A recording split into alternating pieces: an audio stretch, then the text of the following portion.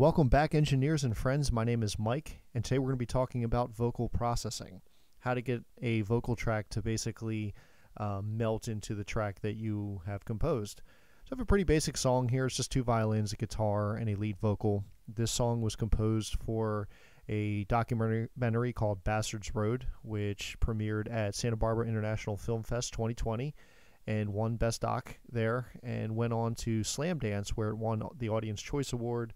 And then the coronavirus happened, and all the festivals that it was scheduled to play at have been canceled. And I hope everybody's staying safe out there. Okay, so let's talk about vocal processing. Let's take a listen to the song real quick, just so you can kind of get a feel. It's a folk style song.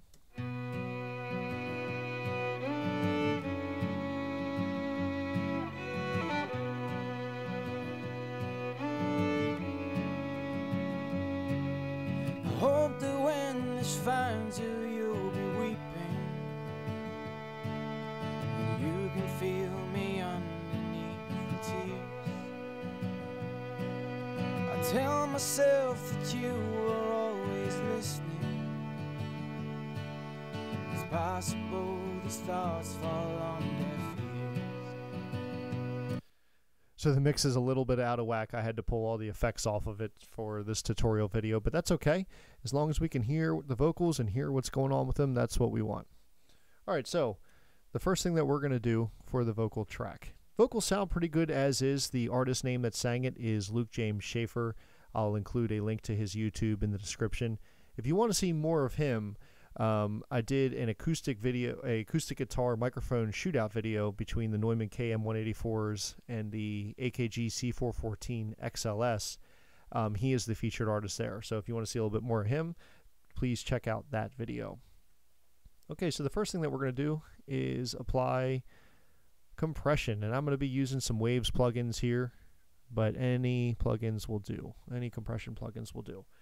This is an optical compressor that models the LA2A, the Teletronics LA2A, which is a beautiful kind of slow-moving compressor.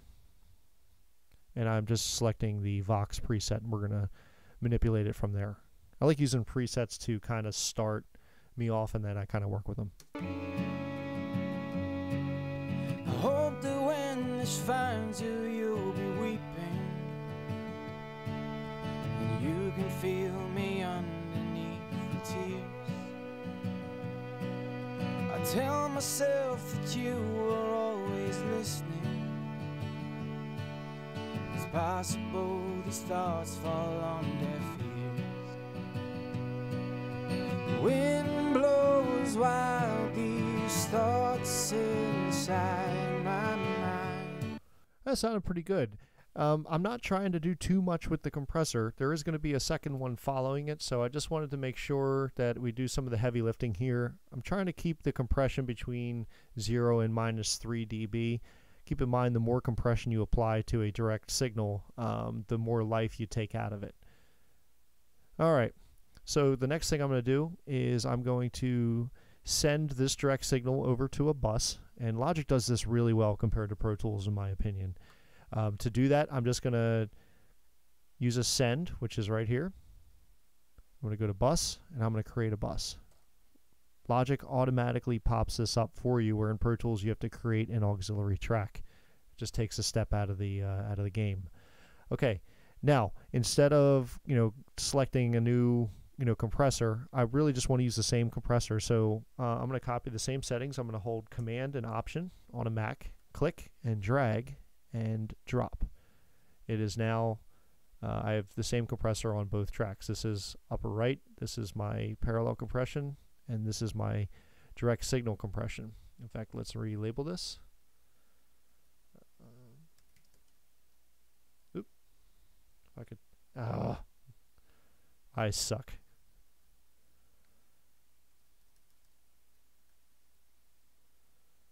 Okay, great. And you can see where they're titled up here, Bus Comp and Lead Vox. All right, let's listen again.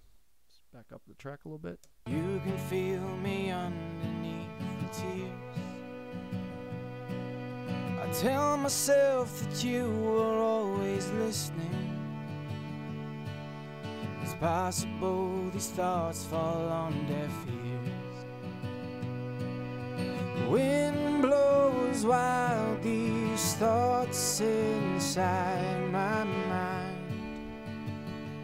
don't mind. My thoughts are like Moses, spread water. Okay, so you see that I'm not going for a lot of needle movement here. I am just trying to kiss the track twice to get a little bit of control over it. If I take too much out of it, it's just going to sound lifeless. There'll be no dynamics, and vocals are an incredibly dynamic instrument, if you will. If there's no dynamics to your vocal, your track's going to have no life to it. Okay, so those are done for now. I'm also going to back the volume off just a hair on the lead vox. Okay. Next thing we're going to do, reverb. Now, this is it for the direct signal. I don't like doing anything else besides maybe a little bit of EQ. If you want to EQ, that's fine. I use a tube EQ, so I do that externally. But that is all I do to my direct signal. The rest is just bussing. All right, so we're going to create a new bus. Oop. And we're going to tackle some reverb. Label. Now, you've heard me talk about Valhalla a lot on this channel, and there's a reason for that. It's just amazing. If you don't have it, check out their website. It's spelled like this. And maybe give it a go, because it's relatively cheap and it works just right out of the chute without manipulating any of these dials. It works perfectly on almost any source. Okay. So I'm going to start it at full volume so you can hear what it's doing. In fact, I'll leave the, just so you can see, I'll leave that up. Here we go. Hope that when this finds you, you'll be weeping. Let's back it off. And you can feel me underneath the tears. I tell myself that you are always listening. It's possible these thoughts fall on deaf ears. Wind blows wild. So sounding pretty good already, right? It's starting to melt into that track. Let's back it off just a hair, because there's going to be a lot of other stuff echoing. All right, so that's it for Valhalla. We are far from done. Let's start a new bus. And actually, I'll do it in order. Okay, so H delay. We're going to get into the delay part of this now. We have our compression and our reverb. We're going to be doing delays now. And we're going to do 3 of them, all in stereo. H delay is my favorite delay of all time. You hear me talk about it all the time on this track, or on this channel. And I'm going to be going to lo-fi slap. Say that 10 times fast. Lo-fi slap. All right. And I like to just leave it on its default settings there. And same thing, let's listen to it at full volume. My thoughts are like Moses, spread water, lead me straight to you. I've gone past believing. So you can hear it's very subtle, but it's adding a little bit of electricity by giving that really quick delay. And that's what a slap delay is. It's just very, very quick. It's like standing in a racquetball court and yelling as loud as you can. Cool analogy. I suck. All right. So that's not it for delays, though. We are far from done. Let's actually label it. It's important to keep up with your labeling, or else you're not going to know what's what. So that was our slap delay.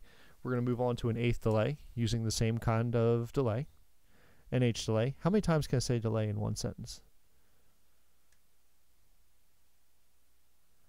Now for this one, I want to do a ping pong style delay, which is a preset. Where are we at? Ping pong. And I'm going to convert this to 78 BPM because that is the BPM of my track. And the reason why I want to do ping pong is I want to hear this affecting the speakers in different ways. So what's happening on the left is not what's happening on the right, and it just gets a little bit of swirling movement to your piece. So let's check out the chorus again with that on full, and then we'll back it off. My thoughts are like Moses, spread water, lead me straight to you. I've gone past believing this is the only thing I have that's left to do. I'm on this road to you.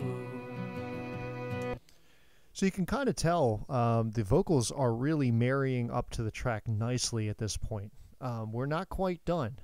We have one more delay to do, and then we have a couple other things we're going to do. All right, so one more H delay.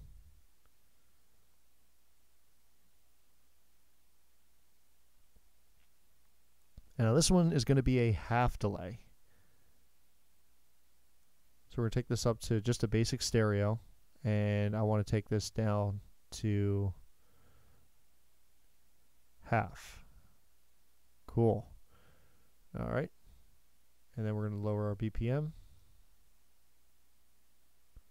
to 78. All right, I'm going to pull that up. Let's go. I'm tired of hearing the chorus. Let's go to the verse. I'm taken back by all these different did it all along this lonely road. Yikes, right? Loosening these worn out inhibitions, covering this tired lonely soul. Wind blows wild these thoughts inside my mind. Now it's very, very subtle, but it's just giving that extra edge that the track really, really needs. So you can see through these two sends, these are my volume levels right here, that they are just not very loud. Even my slap and reverb are not that loud. And the reason why they're not that loud is if you turn these up, it becomes super distracting. Let's take a listen to what happens if they're just too loud. My thoughts are like Moses, spread water. It's just too much, right? You're not going to be able to hear me talk over it. Let's back it up and listen at a better level. Taken back by all these different footprints, lit it all along this lonely road. Loosening these worn out inhibitions. So it sounded pretty good. Okay, so we're not quite done yet. That's it for the delays. The last send that we're going to do is we're going to put a flanger on it. And I like to use Wave's Meta Flanger for this. Another common one that a lot of people use is Sound Toys Ultra Boy, because that thing does almost anything you want it to with vocals. All right, Meta Flanger, same thing. We're going to do a stereo. And I like chorus medium. I think it sounds pretty good, especially with this song. So let me bring this over. And we're just going to title this Flange. All right, let's go to the chorus. And I'll start it on full volume as normal, so you can hear what it's doing. My thoughts are like Moses, spread water, lead me straight to you.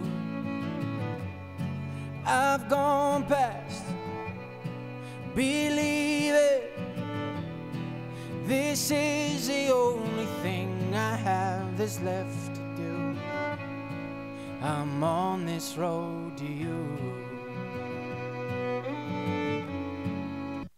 And there you have it. That is vocal processing in a nutshell. I know it was kind of quick and dirty.